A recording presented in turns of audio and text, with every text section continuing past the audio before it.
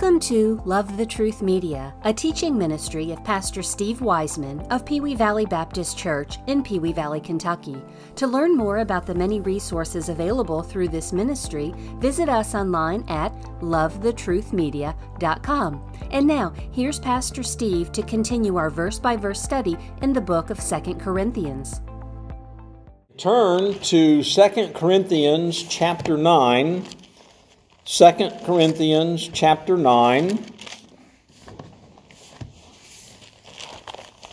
Some may be saying, when is he going to stop talking about giving?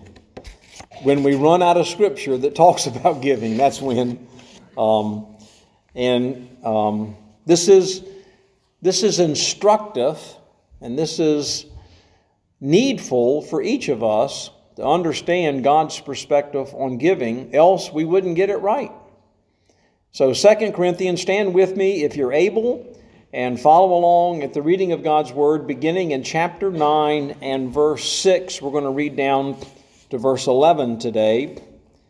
But this I say, he who soweth sparingly shall reap also sparingly, and he who soweth bountifully shall reap also bountifully. Every man according as he purposeth in his heart, so let him give, not grudgingly or of necessity, for God loveth a cheerful giver. And God is able to make all grace abound toward you, that ye always, having all sufficiency in all things, may abound to every good work. As it is written, he hath dispersed abroad, he hath given to the poor, his righteousness remaineth forever. Now he that ministereth seed to the sower, both minister bread for your food, and multiply your seed sown, and increase the fruits of your righteousness, being enriched in everything to all bountifulness, which causeth through us thanksgiving to God. Father, teach us and guide us through your word today. Impress upon our hearts the certainty of your principles and the truths that's found in your word regarding this grace of giving. May we respond in a manner that would be pleasing in your eyes, and may we live a life that is patterned after your principles on giving. We'll give you praise and thanks for what you'll do in this hour, for it's in Christ's name that we ask it. Amen. You may be seated.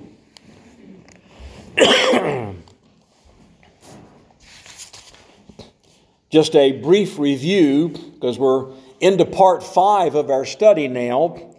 We don't want to lose sight of the context of where we are at this point in time. We started this back in the first part of chapter 8. And in part 1, we talked about giving according to God's will. We see that in chapter 8 and verse 5. The Macedonians, they did not as we hoped, but first gave themselves to the Lord and unto us by the will of God. So we need to give according to God's will. Giving is a grace that is given to us according to chapter 8 and verse 1. We make known to you the grace of God bestowed on the churches of Macedonia. We need to abound in this grace according to verse 7 of chapter 8. At the end it says, see that ye abound in this grace also. So it's not just the grace of God that's given to us regarding giving, but we need to do it according to his will, and we need to do it in such a manner that we abound in that. And we talked about Christ being that perfect example, how much he gave to us in chapter 8 and verse 9, that though he was rich, yet for our sakes he became poor, that we through his poverty might be rich. And so that was part 1 that we studied. In part 2, we're supposed to give proportionate to our ability. In verse 3 of chapter 8, for to their power, that word power means ability, that is the ability of the Macedonians from verse 1, for to their ability I bear record or witness, yea, and beyond their ability they were willing of themselves. So we give proportionate to our ability, and we're supposed to do that willingly, according to chapter 8 and verse 12. For if there be first a willing mind. And then we looked at verses 13 and 14, how that we are to give equitably, if you will. There it says, for I mean not that other men be eased and you be burdened, but by an equality, that's an equity, that now at this time your abundance may be a supply for their want, because they had something excess and the church at Jerusalem did not, which is where that gift was being taken. And then in part 3, we talked about there being no excuses. A good example is at chapter 8 and verse 2. Even though the Macedonians had this great trial of affliction, they still had an abundance of joy, and they had deep poverty. They still abounded to the riches of liberality. And if you look at verse 24 of chapter 8, no excuses. It says, therefore, show ye to them and before the churches the proof of your love. So we understand this is an opportunity to prove our love for others. And then last week in part 4, we talked about not being sidetracked. In verses 10 and 11 of chapter 8, it says, in this I give my advice, for this is expedient for you who have begun before, not only to do, but also to be willing a year ago. They had been willing and ready a year prior. They didn't do it. So in verse 11, Paul exhorted them to perform the doing of it. Get it done. And then in chapter 9 and verse 2, where we studied last week, for I know the forwardness means readiness. I know the readiness of your mind, for which I boast of you to them of Macedonia, that Achaia, that is Corinth and other churches, was ready a year ago, and your zeal hath provoked many. So it's been their zeal and their enthusiasm and their readiness and their willingness to give was an inspiration to others, but they still hadn't gotten it done. So don't get sidetracked, no excuses. Give proportionate to ability, if you will, and give according to God's word and His will, understanding that it's a grace given to us from God and abound in that giving. Now, we come to our lesson today, and in chapter 9 and verse 6, I call this give generously. Part 5 is give generously. So we understand from chapter 8 and verse 1 that giving is a grace of God that has been given to us. And so God wants us to give generously, and that's the theme of these next few verses beginning at verse 6. What we find here, I call this first point, the floundering and flourishing. The floundering and flourishing. And I call this the degree of giving. The degree of giving. It's almost like the magnitude of giving. What or how much we are to give. Because people always struggle with that, if you will, and this is by way of principle. The good thing, it's good because God gave it to us to be such. The good thing is everybody's not tied to just the 10%. That was the format in the Old Testament. But we understand God has a different format for giving, and it's not 10% of what we have. There are some people who might not be able to give 10% of what they have on a regular basis. There are other people that they would be shorthanding themselves in God's will if they were to only give 10%. And there's all in between there. The great Letourneau, who built a multi-million-dollar business, gave 90% of what he had to the Lord. If 10% would have been the mandate, just think of how much he'd have had to hold back for himself or to give to somebody else, and so that it wasn't part of the will of God. But it was God's will for him to do that, and he did that. And he did it as he purposed in his heart, a phrase that we're going to come to in just a little bit here as we go on. But here beginning in verse 6, the Scripture says, but this I say, he who soweth sparingly, and sowing is giving. Sowing is laying down that. It's sowing what God has given to us. It's a metaphorical use of that which is given for agriculturally, to the sowing seed in a field and reaping a harvest. And if you eat all that harvest, you don't have anything to put back into the ground. So it's that process of knowing how to do that. Good farmers can make a lot out of a little because God gives great increase according to their faith. If the farmer is a believer, if they're not a believer, God can bring a drought, even though they may give plentifully. But here I want to talk about a contrast, the floundering and the flourishing. And I use these words intently because to flounder means to struggle or to stagger, perhaps confused, if you will, uncertain as to what to do. And flourishing refers to a healthy, invigorating, successful state of activity or production. So you're either floundering in the area of giving on one end of the spectrum, or you're flourishing in the grace of giving. I think most people are probably somewhere in between, perhaps leaning towards floundering, some leaning towards flourishing. What would characterize, and let's ask ourselves this question, what would characterize our giving? Just give it a thought for our own self. Am I flourishing or floundering? Am I really doing what God wants me to do?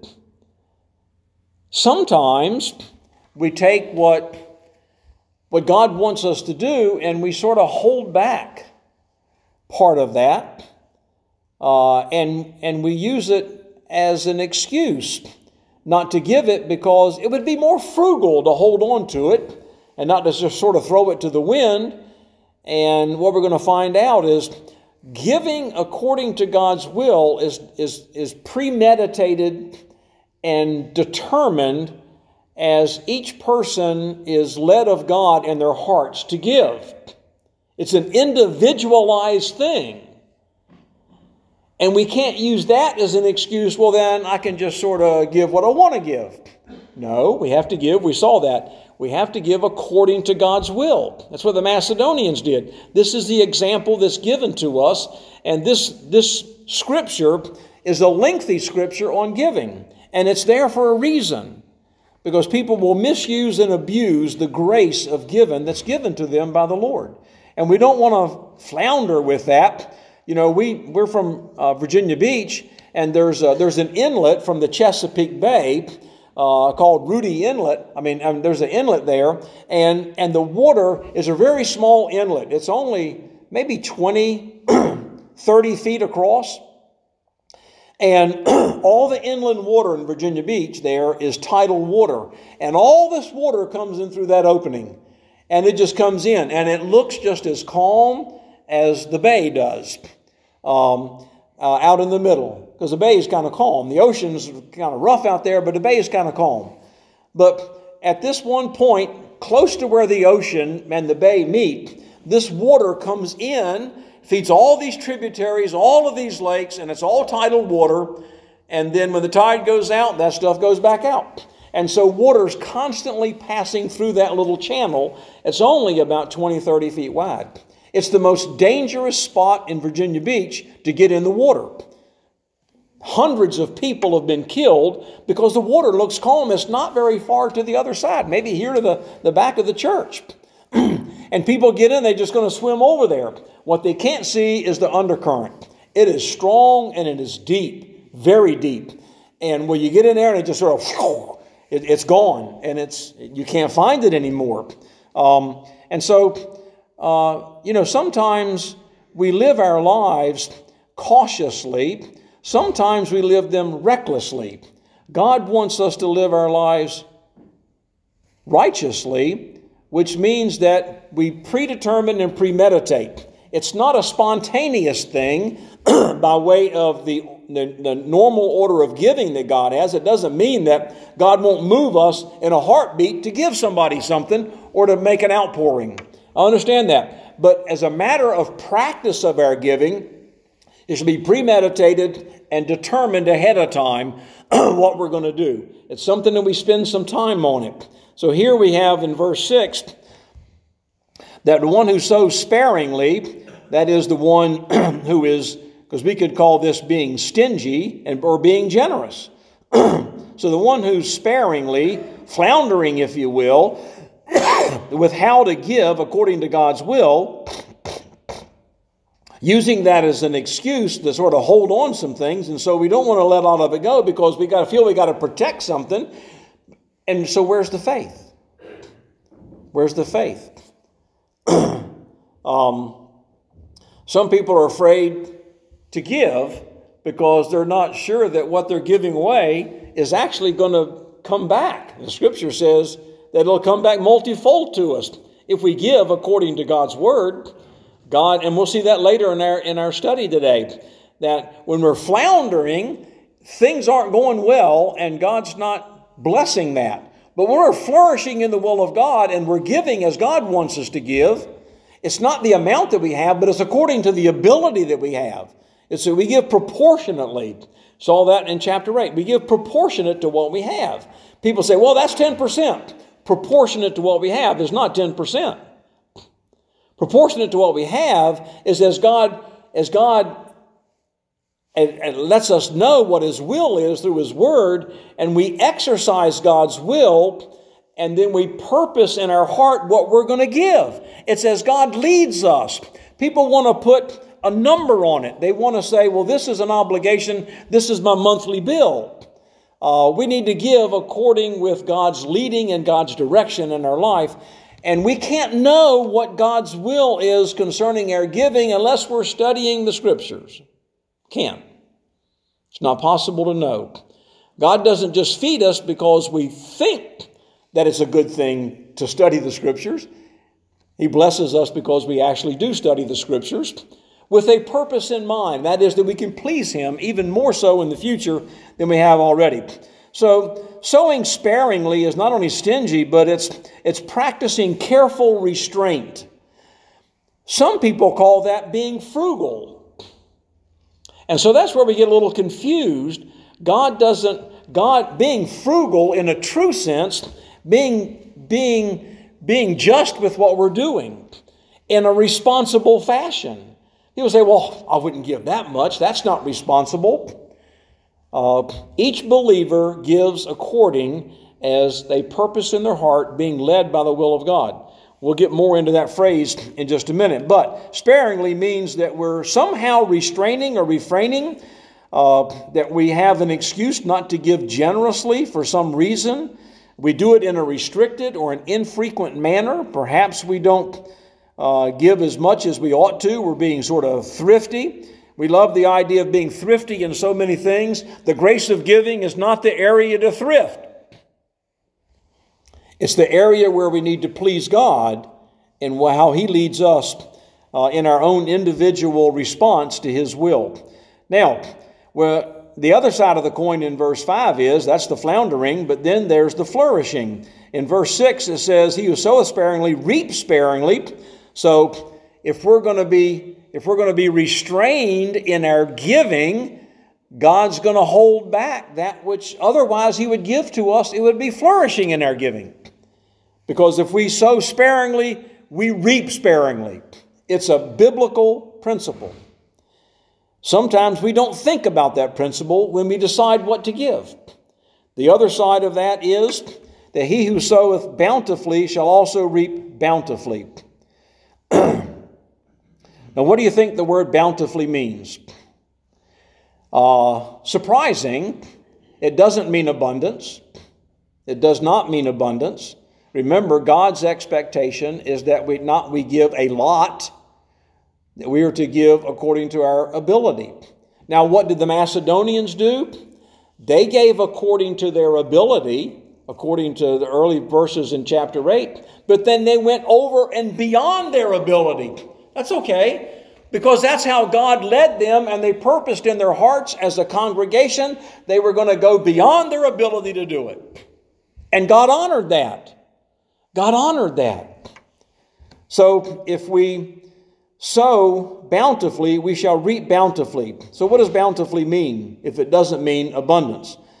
The word literally means blessing. It means blessing or praise.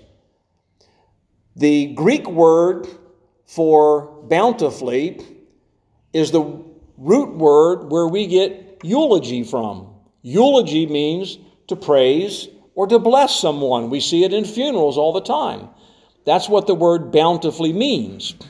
Now look at Romans chapter 15, just to give a little sense of this, as it's used in other scriptures.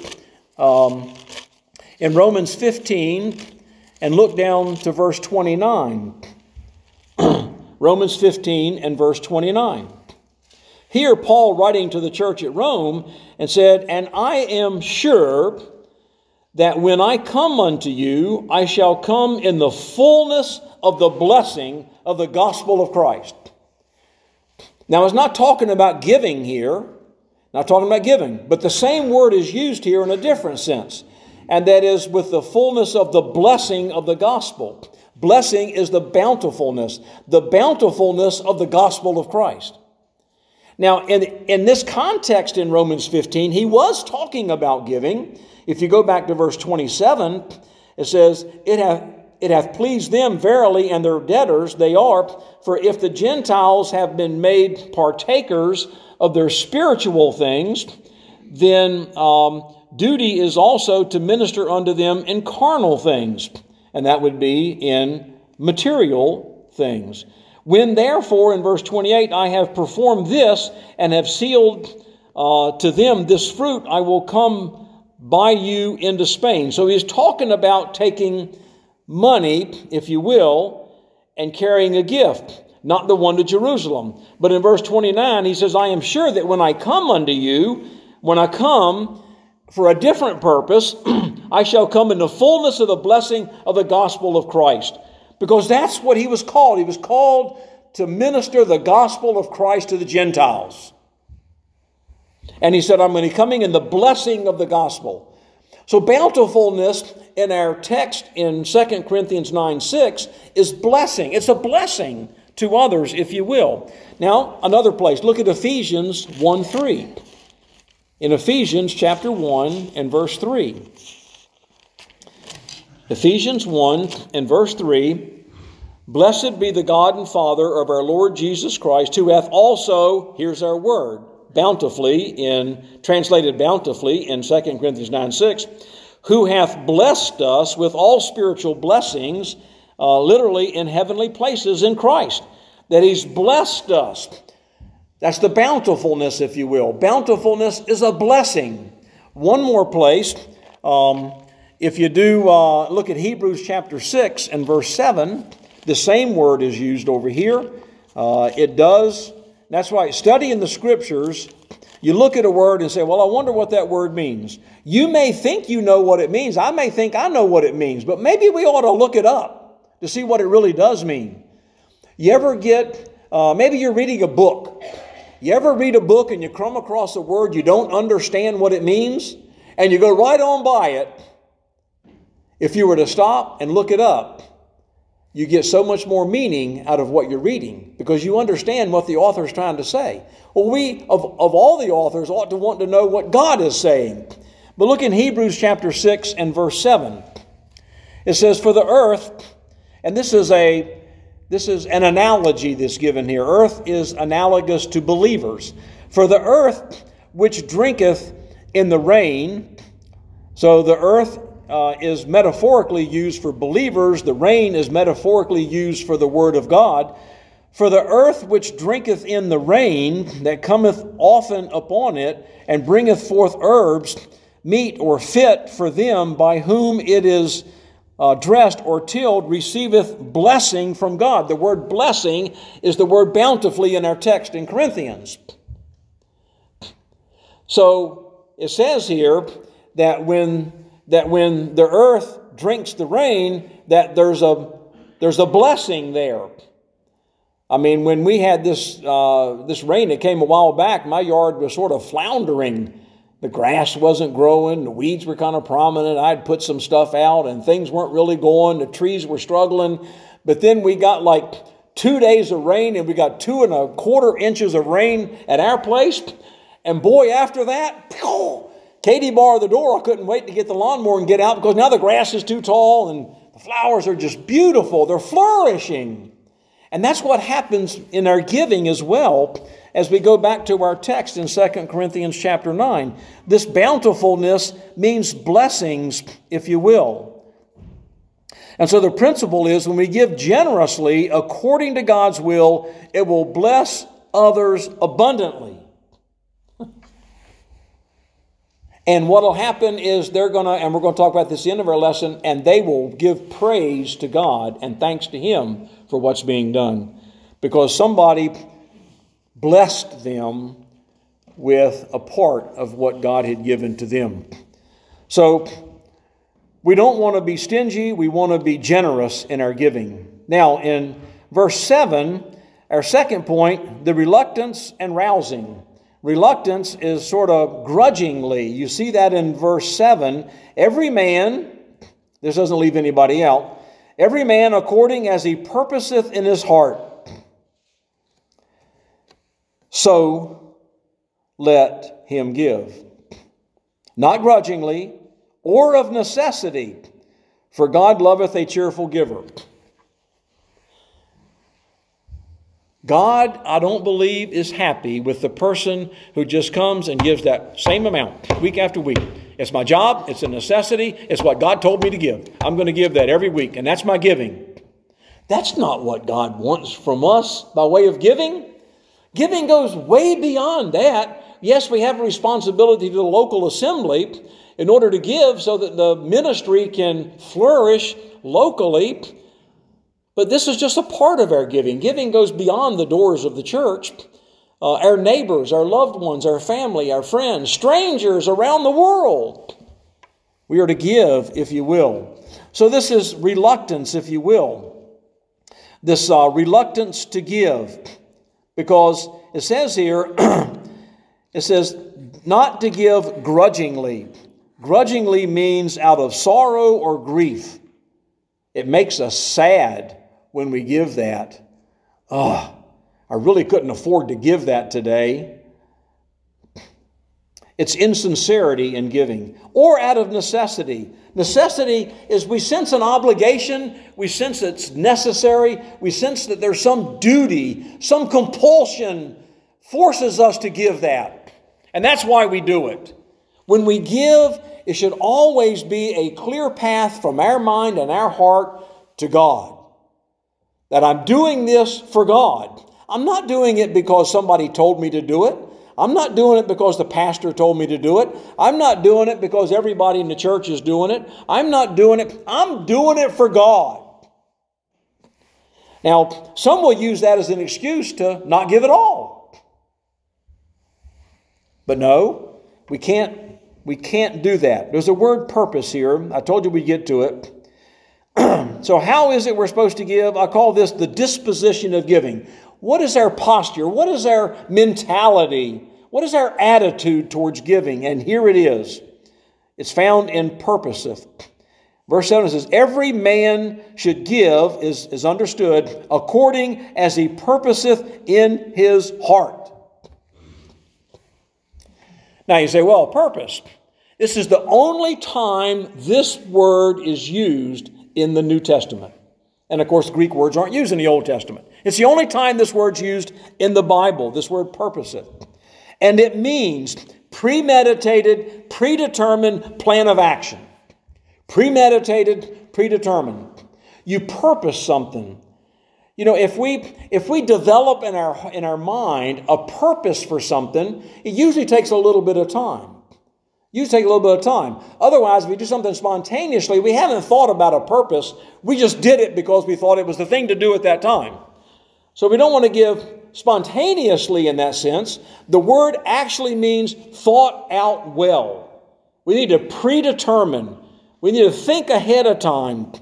Literally, it means done from the heart voluntarily, not compulsively.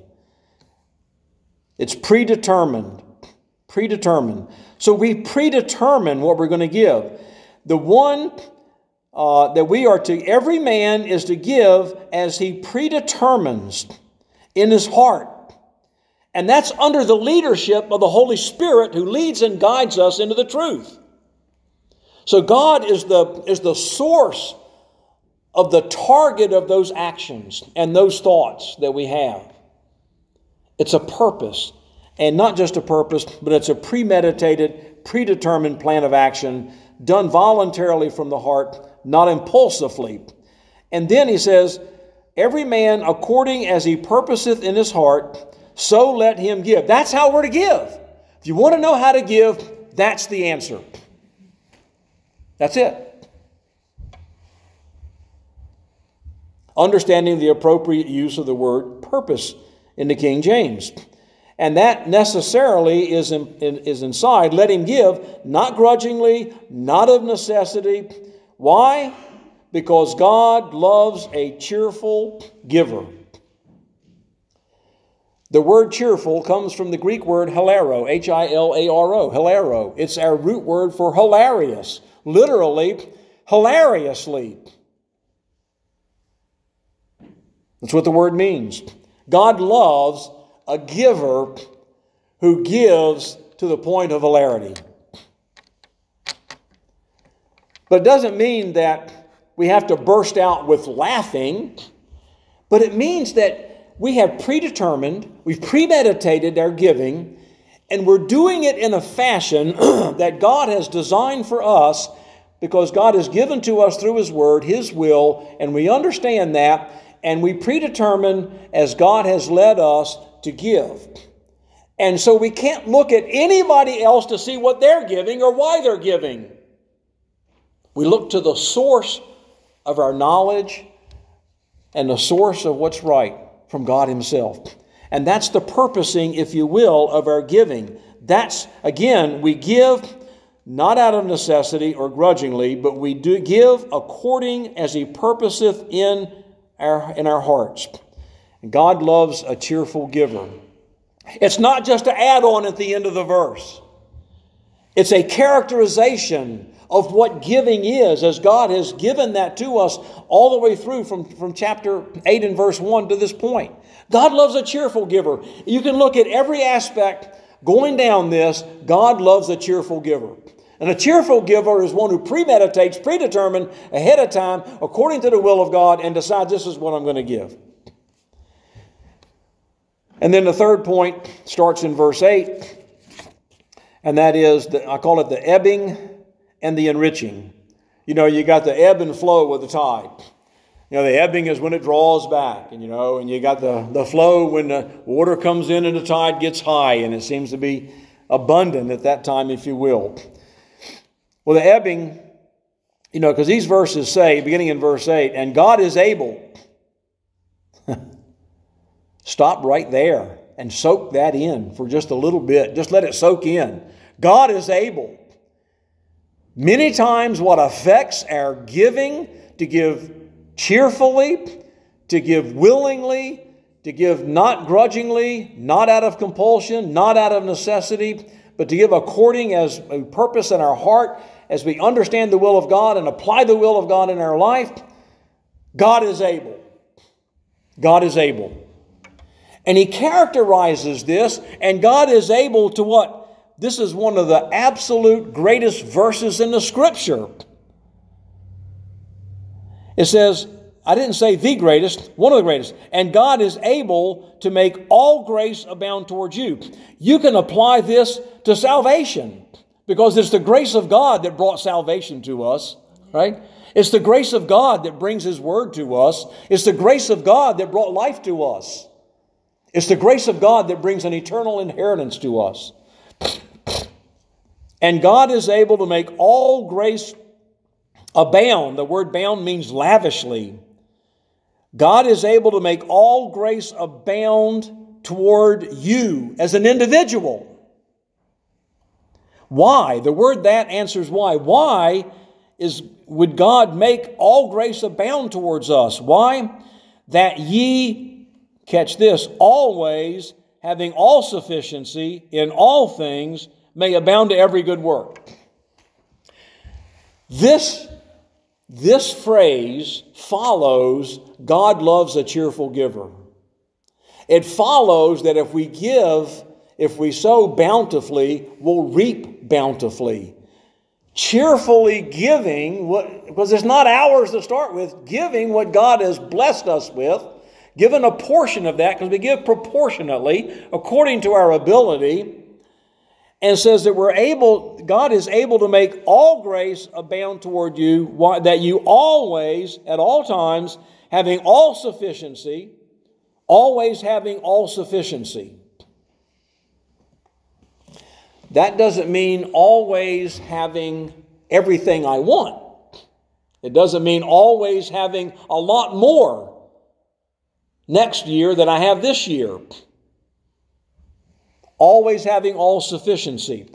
Do you know what Christ told his followers in Matthew 6:33? He says, "Seek ye first the kingdom of God and his righteousness, and all these things shall be added unto you." All these things. What are all these things? The sufficiency and necessities of life. Look what the apostles did with what little they had. Look what impact they made on the world.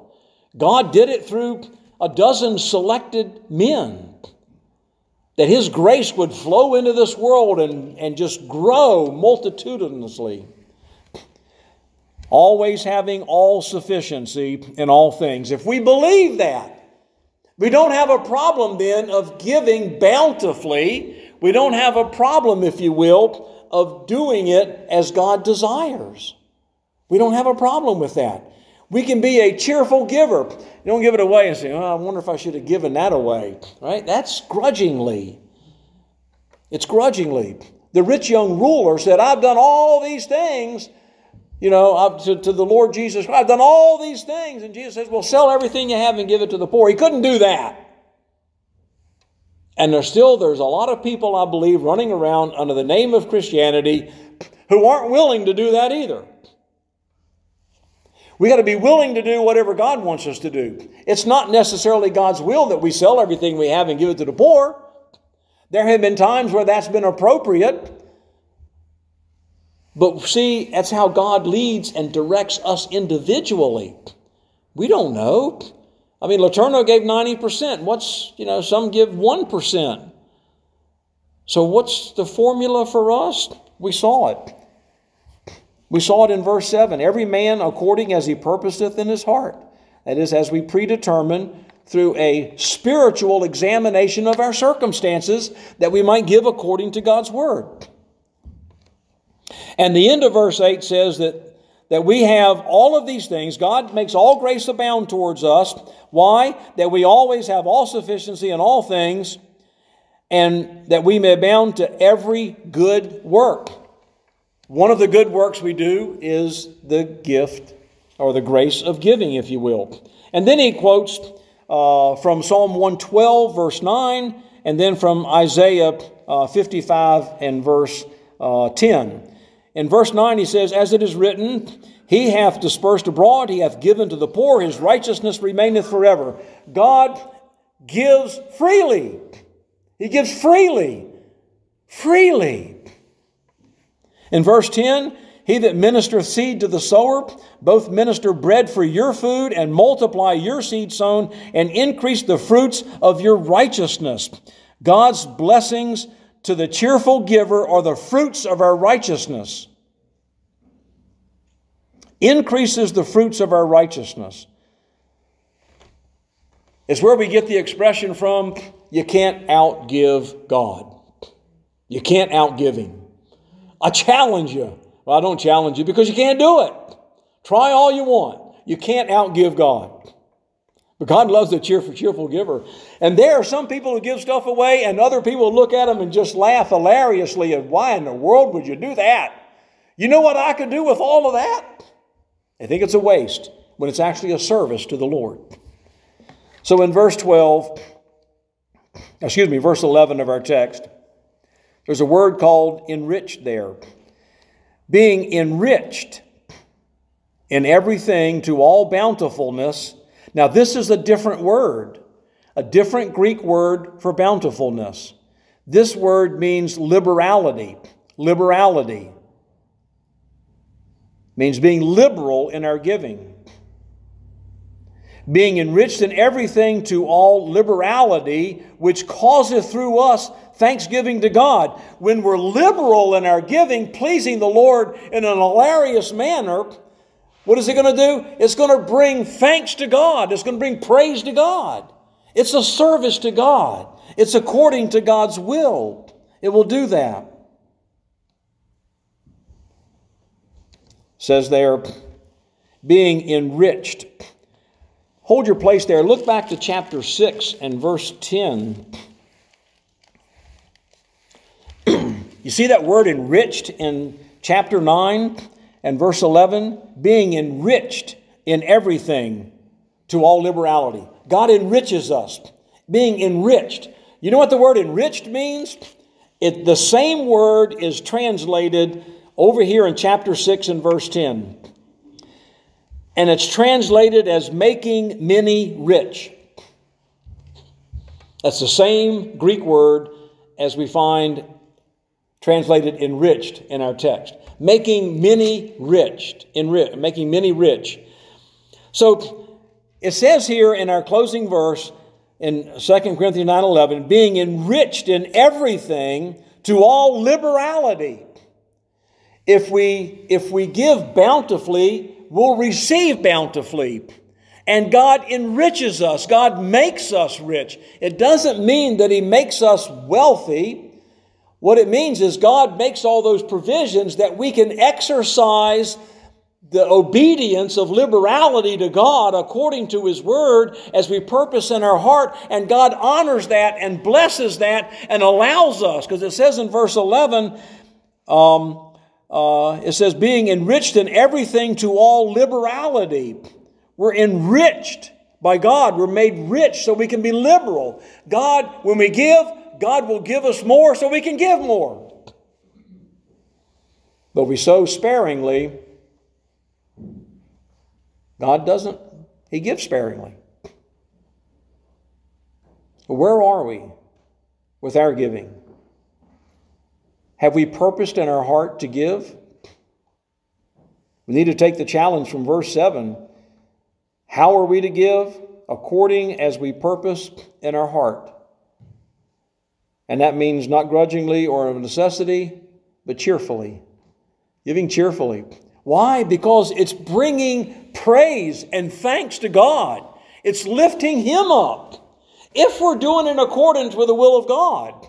Now, if we want to take a $100 bill and let it float down to the plate, we're getting all the glory for that. But it's when we give secretly. We give and nobody knows about it. Except the people that are getting it. Sometimes they don't even need to know about it. Many times when we give, it's necessary for some people to know about it. But that should not be a part of our giving. Our intent should never be that people would know what we're giving. Should never be our intent. So if we brag about how much we tip this person, we brag how much we do this, we brag how much we do that, we're taking credit for the giving. We need a purpose in our heart to do it according to God's will, and we don't need to go shouting out in the streets about it. It's that which God will honor.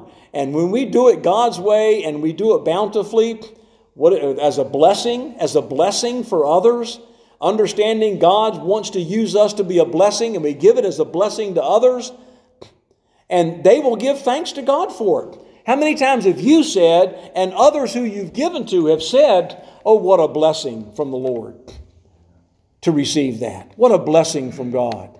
When those unexpected pleasures come in time of need, we look to the Lord. It doesn't have to be in a time of need in order to thank God for it. But the area of giving can be such a ministry, just the area of giving. But it must be done in accordance with God's precepts here. If we just start giving the way we think it should be done, and we give so that people know about it, I still think about the guy who ran into Richard on his motorcycle that day, and there's a big building, big hospital, big foyer, bigger than this auditorium, and big plaque on the wall about how much the person who ran it, about how much that person gave to build that hospital. I wonder, how private is that? How secret is that? And who does that praise go to It goes to him. It doesn't go to the Lord. Of course, I don't believe the man professes to be a Christian from what I've seen and heard. But the thing is that people give, and that's just an outlandish example of an extreme example. A lot of people give to be noticed. They got the so-and-so memorial fund here for college. They got the so-and-so memorial fund here for some scholarship program. And they put it in somebody's name. And then there are places where you see that the giver is anonymous. Praise the Lord for anonymous givers who give it not to be recognized, not to be rewarded, not to be praised for it, but that God gets all the thanks. Let's be a cheerful giver and give as if we're giving to the Lord, because we are. It's His anyway. We're just using what He's given to us. He wants us to be good stewards. The Scripture tells us that if we're going to be faithful to God, we must be good stewards in all that we do. And that includes the money and the material things that we have. God loves a cheerful giver. Let's stand together.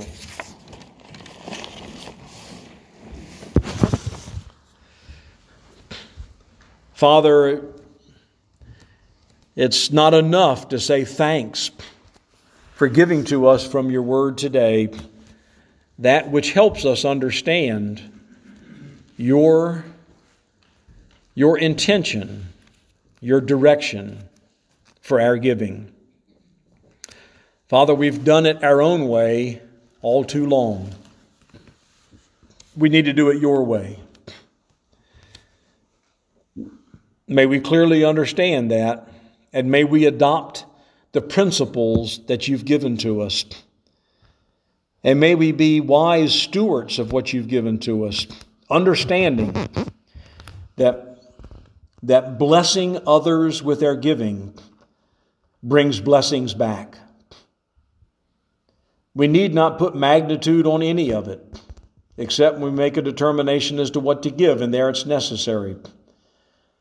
But we don't give 10% to get 100% back. It's not like an investment like you would do in the stock market. We know that, Father.